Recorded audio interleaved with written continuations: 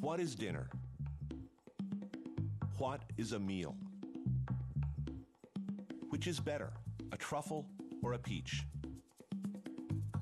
I thought I knew the answers to these questions. I was wrong. I'm Anthony Bourdain, and for over 25 years I've been a chef in New York City. At the end of the 20th century, it was good to be a chef. I understood, I thought, the roots, the fundamentals, the boundaries of my trade. I was comfortable with those parameters. I knew certain things to be true. Art was good, science was bad. Food in its most natural state, or coaxed into submission by application of heat, was good. Food that was processed was bad.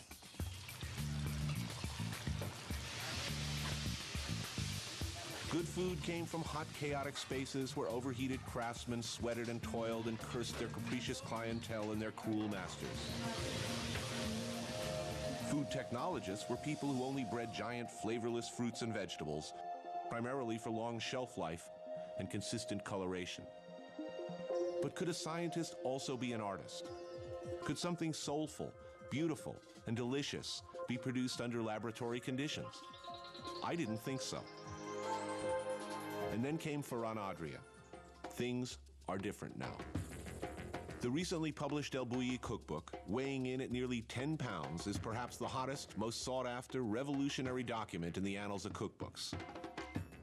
Nearer to the black monolith in 2001: A Space Odyssey than a cookbook, it's gaped at, debated, pored over by chefs around the world, an object both spectacularly impressive and intimidating. Carrot foams, aerosol spaghettis, pastoless raviolis created in secret laboratories with the help of biochemists and an industrial designer. And behind all this is a chef named Ferran Adriá. Before I met Ferran Adriá, I dismissed him publicly as the phone dude, and privately hoped that he would take his weird science approach to cooking and fade away. But like a bad penny, he kept popping up. It's no exaggeration to call Ferran Adriá the most controversial chef on the planet. His restaurant, El Bulli, is hands down the most sought-after reservation. Now, I've come to terms with the fact that I'm getting old. I've come to terms with the fact that the world has changed. But none of that was helping me to understand what was going on in a restaurant in a remote area of the Costa Brava, in a laboratory in Barcelona, or inside the mind of Ferran Adriá. And I had to find out.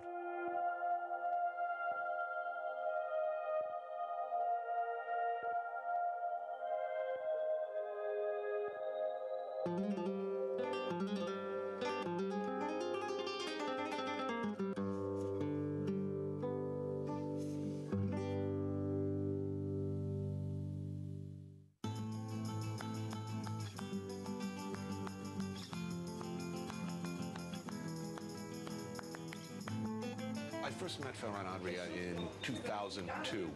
A mutual friend brought me over to the lab to meet him. And the first words out of his mouth to me were something like, "So tomorrow I'm going to destroy your entire concept of what ham is and what ham can be." And the next day we met here, this store, and he proceeded to do just that. Hamanissimo, a tiny ham shop in the center of Barcelona. Admittedly, I was intrigued. For our first meeting, Ferran doesn't take me to some high-end restaurant, certainly not his high-end restaurant, and he doesn't want to hang out and show me some newfangled process in his lab. So why here? Why ham? What was it about this place that so fascinated him? My curiosity was piqued. He introduced me to Senor Martin, owner of Hamanissimo, who quickly began to educate me on the intricacies of making Spanish jamón, or ham. Hamanissimo is a specialty shop dealing in Iberico de Bellota. Not just any old ham, but ham made from pata negra, a black-footed Iberian pig, which is allowed to graze freely in the fall and early winter months on bellota, the sweet acorn. Some of these jamons take over 40 years to make, and at just a glance, they're worth the wait. You know, it's not a matter of which is better. It's all have unique features and strengths. Jamons comes from 3 distinct regions of Spain: Extremadura, Andalusia, and Salamanca. Each has its own unique characteristics depending on the particular conditions in which the pigs were raised and the various conditions in which they were cured. This Salamanca jamón comes from pigs raised by Señor Martín's own family. Y mi padre les ha dado toda la bellota que han querido. Martín points out to me that his father fed these pigs all the acorns they could eat. Oh, you know that's good. Y por lo tanto, al ponerle menos The Salamanca hams take a longer time to cure because they have less salt and more fat. You can tell when they're ready when they begin to sweat. Simplification, but scads of information there. Curing these hams takes skill and patience. Knowing when they're ready, that's centuries of trial and error at work. donde se denota es en la parte de la punta. Another way to determine the correct degree of curing and flavor is the cala, a thin bone spike. Puede detectarse en su alimentación. The bittersweet smell of the steak determines a lot. By ramming this bone into the thigh where the salt drips down, you can tell. No, I can't tell. You can't tell. He can tell. Everything you need to know about this ham. Is the bone properly formed? What was it fed? Was it stored properly? Is it ready? Is it good? Is there enough? I mean, everything. It's all there. Experiencia y tradición. Experience and tradition tell them when it's ready. It's a little bit of a secret. Un poco el secreto ahí, ¿no? You know, this stuff you don't throw on a slicer. That would be heretical. Look at that fat. Aquellos jamones Listening to Martín and watching that magnificent ham being sliced, I was beginning to understand why Ferran brought me here. Why Hamonissimo might be a good starting point. Making ham, after all, is a process. It's all about the transformation of one food into another. Obviously, there was something about this transformation that Ferran was drawn to. There is no better place to be when eating a good meal is to have somebody who knows what the hell they're talking about take you by the hand and take you on a ride. You just sort of close your eyes and go with it. Oh, yes. Look at that. El jamón ibérico de bellota, o el jamón ibérico, se debe comer con los dedos. You just pointed out that ham should be eaten with the fingers. I was very happy to hear that. So this ham has been under his family's control from birth until this point, which is my idea of quality control. Oh, yes. Look at this fat. It melts. This, right? Oh, man. It's just beautiful. El animal lo consigue a partir de los 60 días de estar en el campo andando libremente. We were discussing the fat. This is one of the few animals in the world that do this naturally. The fat just doesn't pile on the outside, it ripples through the meat. So the marbling, the fat that streaks through the lean, is achieved only in an animal that spends 60 days running around free. Si un secadero está rodeado pues, de árboles frutales, When you're drying the leg, the air, the microorganisms in the air, what's in the particular soil, all of that is part of the eventual flavor. como producto vivo, Beautiful. And the flavor, you can taste what it ate, where it came from. That wonderful confluence of natural forces, the wind, the cold, the altitude, the diet. Beautiful thing. It's this knowledge and attention to detail that reminds me of an observation Ferran made when we ate here together for the first time. He said, what's wrong with transforming food? The making of ham is a process. Iberico ham is better than fresh pork, no? Just as good sherry is better than the grapes it's made with. After all that top-quality Spanish ham, having tasted fatty, acorn-fed cured pork in all its freshly sliced glory, I find it hard to disagree. I wish you could smell this. The smell in this room is incredible. Do you think if I stuffed one of these things down my pants, I could make it through customs? I want one. I just want to have it hanging in my kitchen or my living room and gaze upon it. I think I understood a few vital and important points about Ferran Adriá at this first meeting. At least I understood one thing. This is a guy who likes food.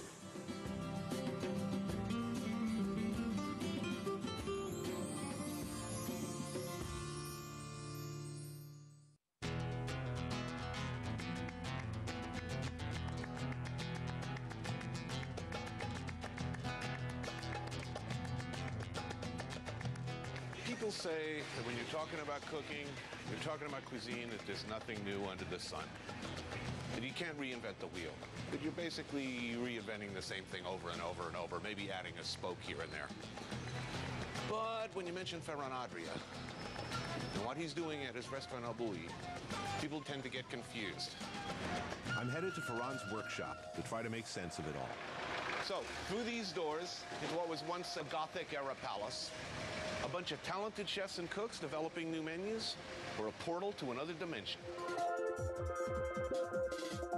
The controversy about Ferran Adriá tends to focus on his approach. For the outside world, it seems distant, analytical, scientific, removed. Even for me, an old-school French-trained bistro cook of middling abilities, I don't like the sound of a guy who experiments in a workshop, whose kitchen forswears flame. No, I don't like the sound of that at all. This is the taller. Erroneously referred to as the laboratory by those barely in the know, but really a workshop. When you walk into the tailler's main workstation, there are backlit clear glass jars, hidden induction burners, and stealthily placed equipment everywhere. There's a definite element of Dr. No's secret laboratory at play. It's here in El Taller, or the workshop, that Ferran, his brother Alberto, their partner Oriol Castro, a chemist Per Castel, and an industrial designer Lucky Hubert work together to push old concepts from last season forward and create and develop entirely new concepts. There is one concept at the heart of everything that is unchanging and truly revolutionary. While the world writes and speaks of Ferran Adriá, within the taller there is an environment of teamwork.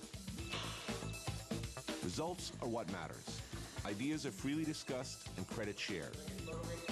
And early in this visit, through our interpreter, Lucy Garcia, Ferran made sure I understood this. One of the very important things is the team. Normally, the chef is the center of the universe in the kitchen. I might be the media star, but they are part of the history of the Bulli.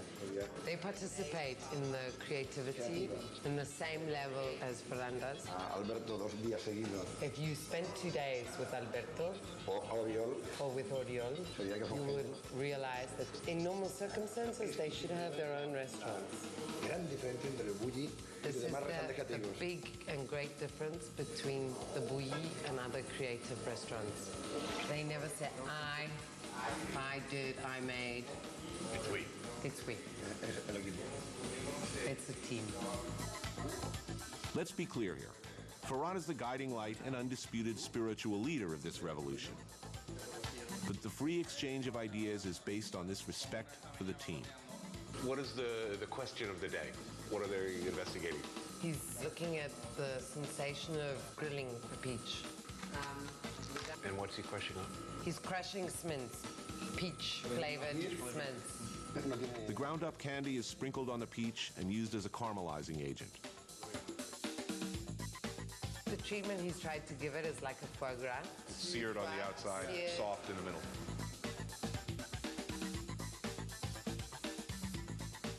It looks like sautéed foie. Que lo pruebe. Try it. Tremendo, ¿no? Es hot, ¿eh? It does feel like it, doesn't it? Sí, demasiado cocido. It's a bit too cooked. Now, making peaches eat like foie gras is a cute trick, but the team, I learned, is also examining a deeper set of issues. For them, the kitchen was like for a lot of cooks. Foie gras, Foie gras, langosta. lobster, truffles. Y un día And one day, nos preguntamos por qué. why? We asked ourselves, why? Por el precio. The price. And we decided Una pera that a pear es igual que una urbina. is the same as any of the best fish. No mejor ni peor. Not better or worse. Igual. It's the same. And this, it seems, is the crux of Ferran Adriá's philosophy. Here he is working on transforming and assigning value to foods that we would normally underrate as less important than others.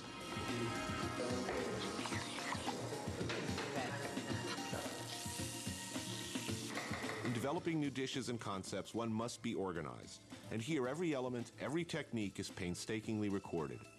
In order to transform a food, one needs to know why food behaves the way it does and quantify that. To do that, they've developed a system of symbols and classifications for products and procedures.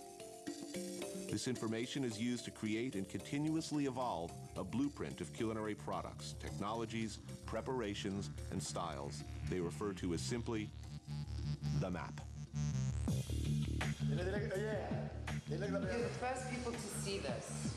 They started this collaboration to ask the whys of things. Científico. They want to know about the science. Right. So any item that comes in, you examine it from all of these aspects. I see mechanics, acoustics. No, aquí fórmula. So he doesn't want people to think that they sit here and create chemical formula. This is not science class. This is cooking. Es fantástico.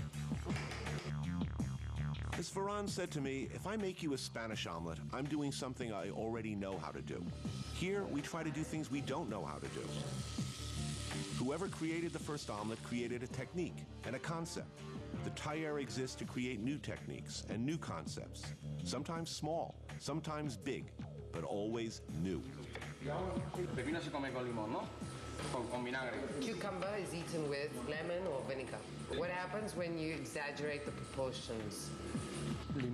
I've been exaggerating proportions for years, but these guys are working on a different plane. I'm just trying to catch up here. It could be a cucumber that has no flavor or taste. O bien es lima con textura. Or it's a lime with texture. If I told you this was a citrus fruit from Tasmania, you would say that, wouldn't you? Yeah, I might buy that.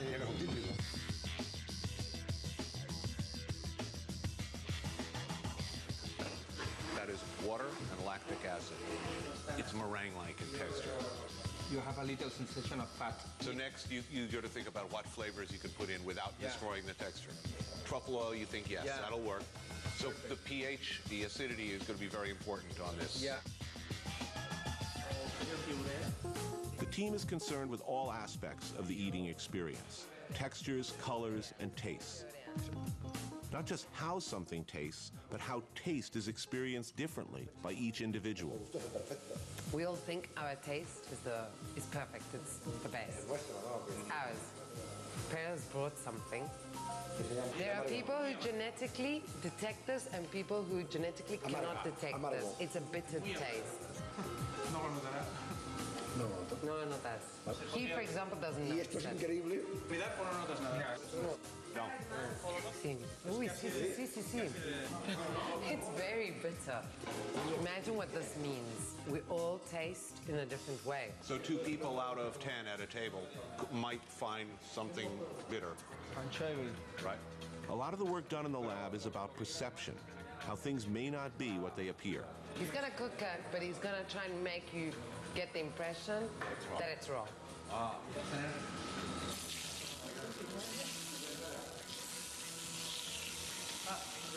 Y fíjate qué color más bonito de sardina. Look at the color. It's really beautiful.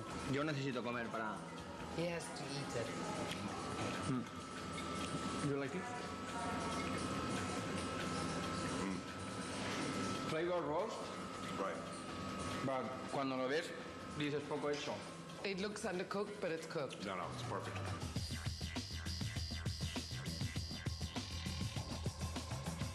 We're about to see something that has never been shown on television, and in fact, there's been some controversy within the ranks here over whether they want to show us at all. They're not going to explain what they're doing, but they are going to do it, whatever it is. Ferran and his team have developed a technique where they can make certain flavored liquids congeal at precisely the perfect temperature, forming a thin shell around a viscous center. Today's experiment is an attempt at making mango caviar.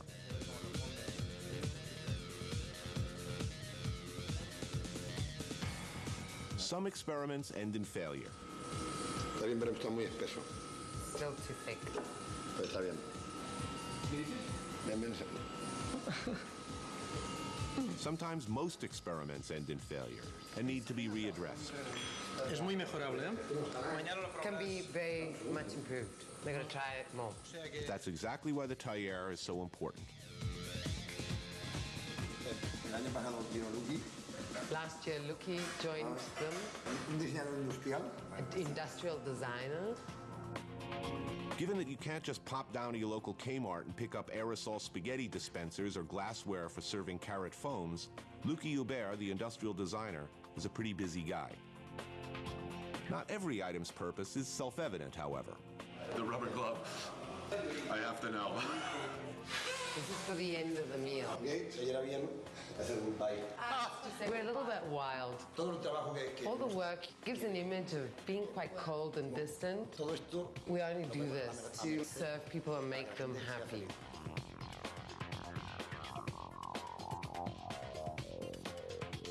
El Taller is a place where questions are asked about the physical properties of food. Can we do this? Can we do that? Questions about dining, about the fundamental nature of cuisine and gastronomy. In here, they work together as a team, experimenting, testing, and dreaming. Trying and failing, and trying again to make things once again new.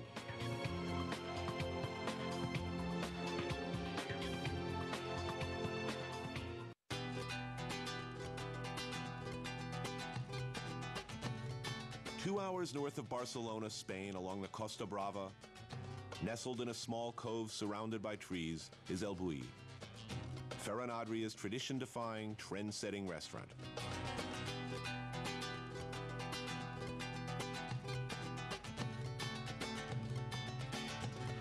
Do I look nervous? I'm nervous. I've seen the book.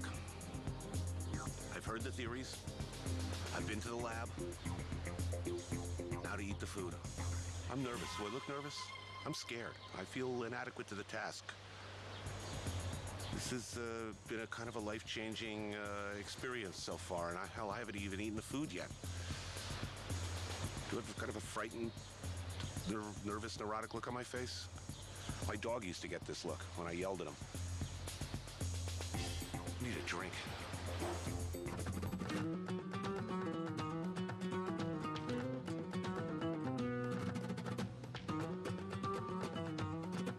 The first thing one notices when entering El Bulli is that it is indeed a restaurant, not a palace, a spaceship, a temple, or the culinary equivalent of Euro Disney. The dining area is reminiscent of the kind of upscale restaurants found around the world these days. The kitchen, however, is quite a different story.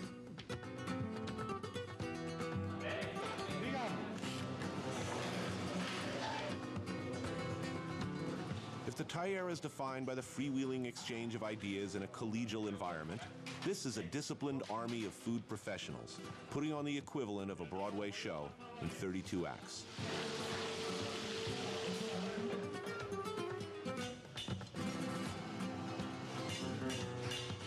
The production of each dish has been worked out to the last detail.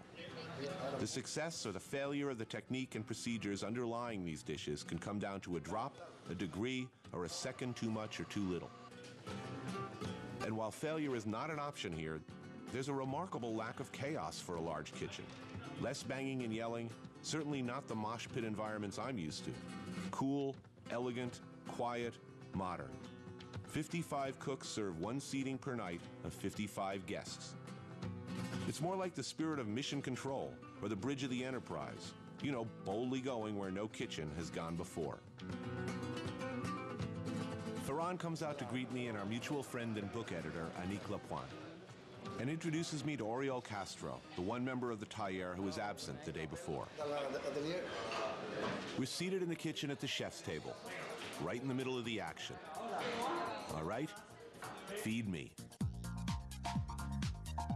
One hardly expects to begin this meal with a cocktail and a basket of rolls, so a frappe of green pine water served with artichoke chips isn't so much surprising as it is surprisingly appropriate. Salud. That was water, a pine tree. This is great. You would think really overpowering, you know, aromatic. No, it's clean and astringent. And goes well with this artichoke chip. So, did I understand him correctly? He said this is only like the third time he's eaten in the kitchen? És la tercera vegada que menges en la cuina? No, solo.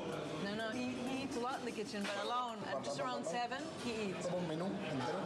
He eats all the plates. Does he think he'll be able to relax and enjoy, or is the radar on? You, Me iba que estoy. The radar is on. yeah, the radar is on.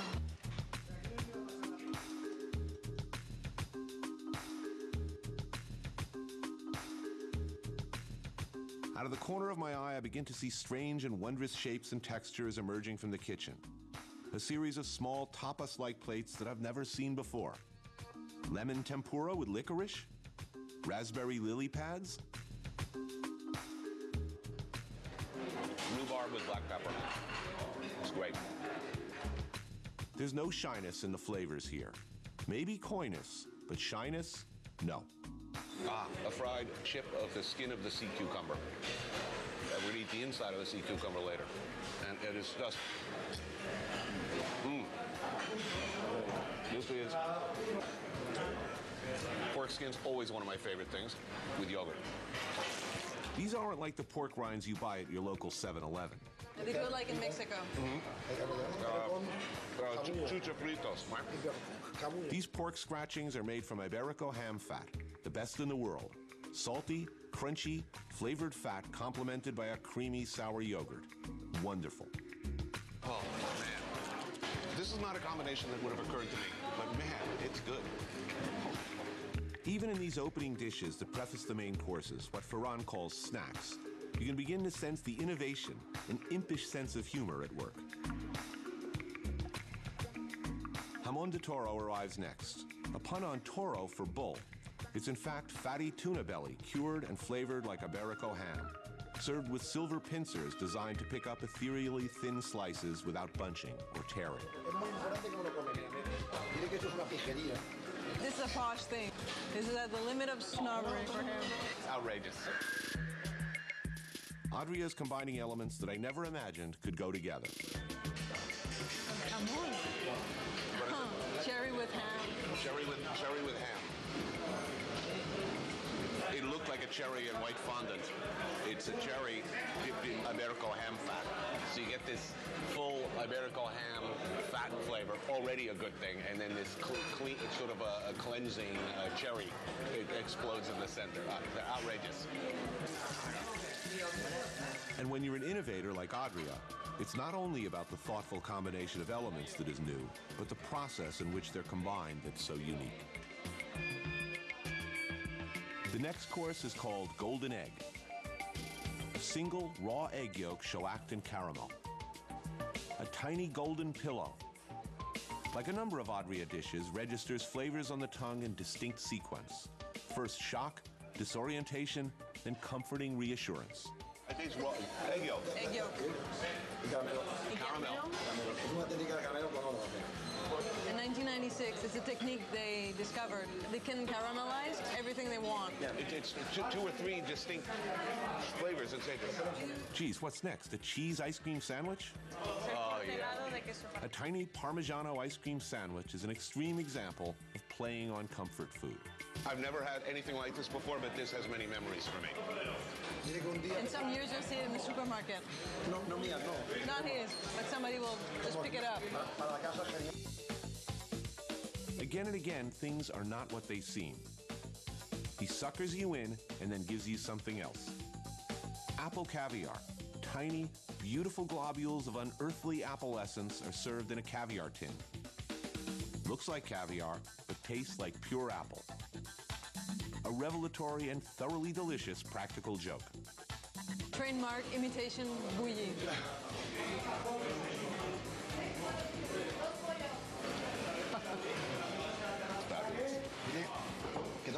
All the cooks in the world are going crazy to know how this can be done. This is the only one we haven't explained to everybody. It's got the same feel as caviar. They explode in your mouth just like caviar, like beluga.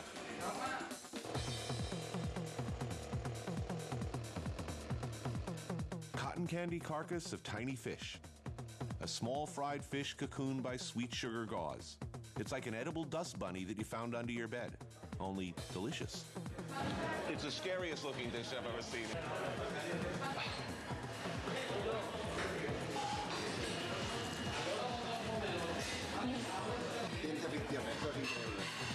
This is science fiction. It was an amazing eating sensation. I know people who would get very upset seeing that dish. That was frightening, and it brought up memories of, corpses and Edgar Allan Poe and childhood cotton candy at the same time. Not juxtapositions that would immediately come to mind. As soon as you bite in, it makes immediate sense. Adriá watches me closely as I eat each course, things rarely as they appear. His face lights up again and again as my face registers surprise, confusion, astonishment.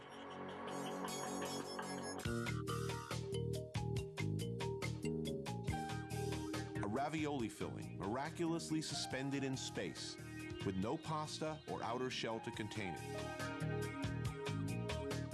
This pea ravioli is a seemingly physically impossible concoction in which liquid essence of bright green fresh baby peas is wrapped only in itself.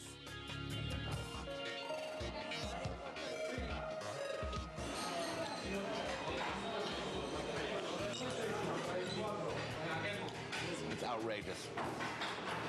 It's ravioli without ravioli skin. It's as if you had, no, there's no as if about it. There's nothing like it. It just kind of, it immediately dissolves into liquid essence of green pea, and yet the entire dish is essentially green pea. There's no pasta on the outside. There's nothing holding it together. It's just kind of.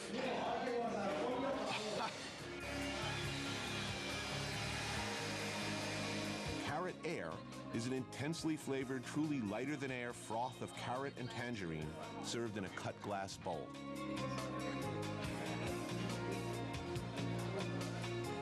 I accidentally inhale while bringing a spoonful to my mouth, aspirating some into my lungs. Delightful, but dangerous. You know, they say, I inhaled that dish. I really did. I had no idea how light it was going to be. And I inhaled as I was putting it in my mouth. I'm kind of having the childhood I never had here, actually. There's definitely a sense of wonder. Yeah, there is that. I don't think you'd mind hearing that. A lot of the dishes have an initial flavor, and then a secondary, and then a tertiary, and then an aftertaste. Oh, pardon me. More surprises to come. I've heard about this. This is another kind of revolutionary process here. The improbable, even inconceivable sounding iced powder of foie gras with foie gras consomme is truly one of those important ideas Adriá spoke of back at the tailleur. How the frozen, finely ground foie gras powder maintains its structural integrity in a bowl of hot foie consomme, I will never know. It defies physics. This powder melts, it's cold, it's frozen, and it melts immediately into a hot. You know, I live and breathe foie. I made it all new. That was like eating it for the first time. This was one of those 2 or 3 great ideas he was talking about at the tailleur, right? But really, if you want new emotions, and really big emotions, you need new techniques.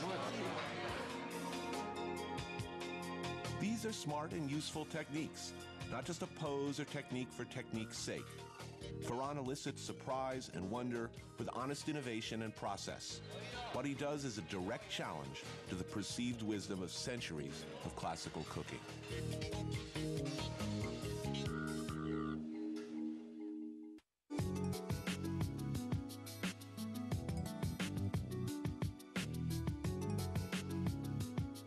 A high-risk, high-wire act like El Bulli restaurant demands questions of its diners as well. Is it food or novelty? Is it dining in any sense of what a meal should be? And is it good in the traditional sense of that word when applied to what is presumably a meal? The constantly evolving 32 courses, often nearly 5-hour meal at El Bulli seems to gleefully invite furious debate. 2 pristine oysters in their own essence. Oysters with oysters and yogurt. Hazelnut yogurt cream rolled with macadamia nut, and then a dot of lemon relish. When eaten in sequence, it takes the tongue on a wild yet strangely familiar trip around the world, and then right back to your first oyster. I feel like I've eaten that dish my whole life and loved it. Pace and rhythm, Adriá says, are important. One mustn't eat too slowly or one gets sluggish and tired. A shimmering, translucent globe of raw tuna bone marrow with caviar. It's like top-quality Edo-style sushi from another planet. Oh, wow. Like all the courses I try, it has a progression of clean, intense, and precise flavors and a pleasurable aftertaste that never intrude on the course to follow. Cuttlefish and coconut ravioli are two tight pillows of cuttlefish which explode in the mouth, rudely and unexpectedly flooding it with coconut liquid. There's no fusion here. You know, there's no blending of flavors into a muddy, sort of a general crowd of flavors all combining to make one flavor. There are individual clean flavors that you kind of put together, either all at the same time or in rapid succession. Scampi with rosemary is scampi in its own sauce, made largely from the good stuff found in the head. The rosemary is a sprig of fresh rosemary served on the side to be sniffed and discarded so as not to blow out the palate by actually eating the strong, highly aromatic herb. Why does this make sense? Why is this working for me? It says 70% of the plate is a scent. And if you ate the rosemary, everything would taste rosemary. Right, no, So just the smell. You smell, Right. and you ate the scampi. We never use the scent to eat, but you use it to drink wine. Socially, it's not well received. He sees it as an obligation. Get people smelling food again. Nothing seems to go to waste in this kitchen. Earlier in the meal, we ate the deep-fried skin of a sea cucumber. And next up is its meaty interior, garnished with rhubarb and mentaiko, a spicy cod roe condiment. Do you remember the skin you ate before? Yes. Oh, that's great. So this is inspired by Rafa's, a place that I have yet to eat, by the way, but his favorite I'm guessing his favorite restaurant on earth. He's honoring a 20-seat restaurant in town, right? We'll find out tomorrow. Con lo único que me enfado en cocina es cuando dicen que en el bulli hay cosas The raras. only thing that angers him is when people say that there's a strange thing in El Bulli. There are new things, but they're not strange. Pero que en nuestra memoria tenemos siempre. We have the memory of these tastes. 2 meters of Parmesan cheese spaghetti is one long strand of cheese-flavored consomme, suspended with agar-agar, coiled in the bowl like a small portion of spaghetti carbonara. The future is here. Very cool. To be slurped up and into the mouth in one long, loud, sucking movement. Okay. Because Mr. Adriá is only too happy to demonstrate.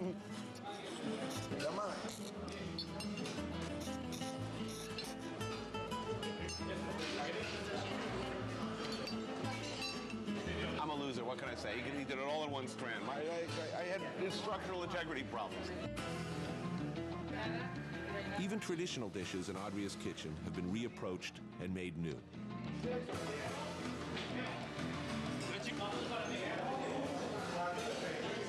It's a cannelloni of bone marrow and truffle And rabbit. with rabbit brains. And oh yeah, it's over the top. Oh wow. I sit and eat what is for me by turns a delicious, shattering, wondrous, confusing, strangely comforting, frightening, and always wonderful meal. And then the desserts. Marble soup. Delicate marbles of coffee and rosewater floating in lychee soup. Something called chocolate soil is next, looking like a pile of dirt and pebbles, but is actually pure chocolatey goodness. A Wonder Bread appearing loaf called the morphing virtually disappears on the tongue, leaving no residue or trace of having once been there. Where'd it go? And finally, snowballs, shavings of lemon ice with the consistency of new snow, with a surprise filling of strawberries, lemon, and roses. A delightful remembrance of a snowy day. Snowball. Oh, I love the little chips. it looks like snow.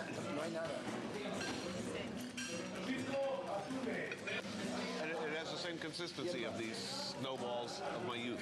If the school bully ever threw a snowball, like, and it hit you right in the mouth, the consistency was just like this. Only this is much more delicious.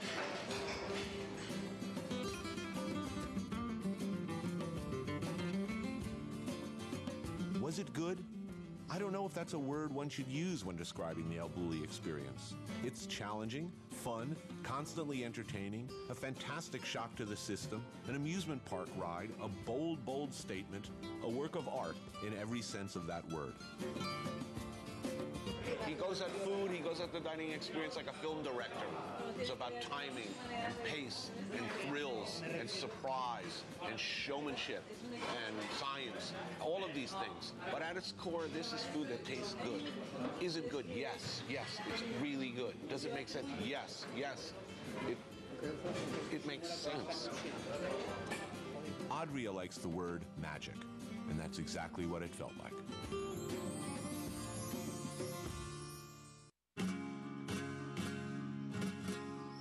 If the experience at El Bulli workshop and restaurant weren't enough to give me insight into Ferran Adriá's mind, philosophy, and food, the next day he asked me to meet him in the center of the small town of Roses, Spain, to have lunch at one of his favorite restaurants in the world. Okay, so we're going to probably Ferran's favorite restaurant on earth. It's called Rafa's. It's all about fish, cooked very simply by a dedicated maniac who tells me he doesn't want any more business. There's not enough great fish in the world to handle the business he has, so I'm not going to tell you exactly where this place is. Eat your heart out. And it is here, I think, that the true nature of Adriá revealed itself. Rafa's is a simple, informal 20-seat restaurant that serves impeccably fresh but decidedly straightforward seafood. Almost always cooked with only sea salt and a little olive oil. A one-man operation consisting of Rafa, the proprietor, his wife, a grill, a few burners, and a glass counter displaying the catch of only a few hours ago. People are maniacal, fiercely dedicated to this restaurant. And Rafa is a guy who, if he doesn't have ultra-fresh fish, he's not open, period. Highest, most impeccable standards. Most of this stuff was flopping around in the water just a few hours ago. And if it wasn't, he's not opening the doors. A purist, a perfectionist, and it's all about fish presented in its simplest and most unadulterated form.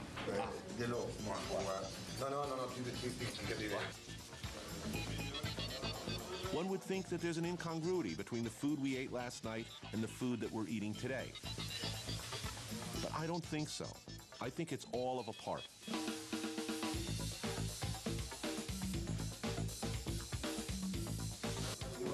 These are beautiful, unbelievably fresh. Tiny little conch. You twist them out, dip in a little vinaigrette, and look at that thing. Tagliarina. They're steamed with a little white wine. I think there might have been some garlic near it at one point, but it's sweet, unadulterated. A plate that incorporates just langoustine and water and nothing else, and gets to the heart of the matter, which is La mémoire de la goût. the memory of taste. In the end, this is what it's all about. What goes on in there. You know, this is sauce that God made. Oh, yeah. He loves fish, he tells me, and he uses the fish at Rafa's as a reference for his sense memory. His work, as he sees it, is to try to understand and to see if he can do something new with this, and yet still remind a person of their first taste of fresh fish. In his own new and miraculous way, that's exactly what he's doing.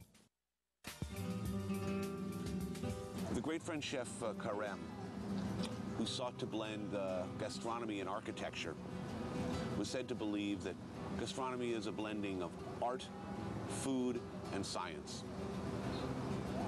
Was he right? I don't know, but he has a distant cousin, perhaps, in Adriá. Before I met him, I didn't know what to think of Ferran Adriá. To tell you the truth, what little I knew about him, the conceptual nature of his work, the revolutionary nature of his work, it was deeply threatening to me, and I think to a lot of other old school chefs and cooks.